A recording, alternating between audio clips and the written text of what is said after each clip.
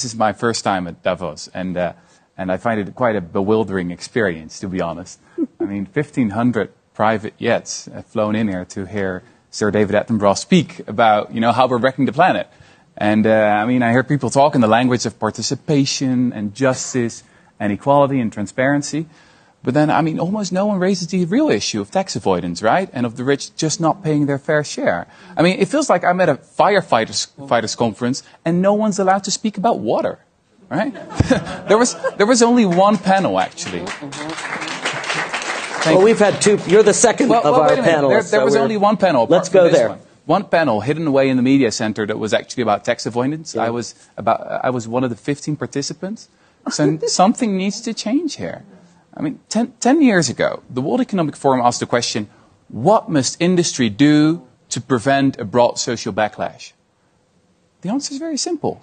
Just stop talking about philanthropy and start talking about taxes. Taxes. We need to... just 2 days ago, there was a billionaire in here, what's his name? Michael Dell. And he asked the question like, name me one country where a top marginal tax rate of 70% has actually worked. And, I'm a historian.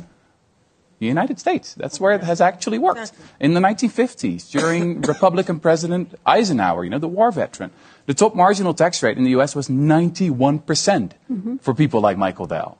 The top estate tax for people like Michael Dell was more than 70%. This is not rocket science. We can talk for a very long time about all these stupid philanthropy schemes. We can invite Bono once more, but come on, we got to be talking about taxes. Yeah, exactly. That's it. Taxes, taxes, taxes. All the rest is bullshit, in my opinion. Thank you.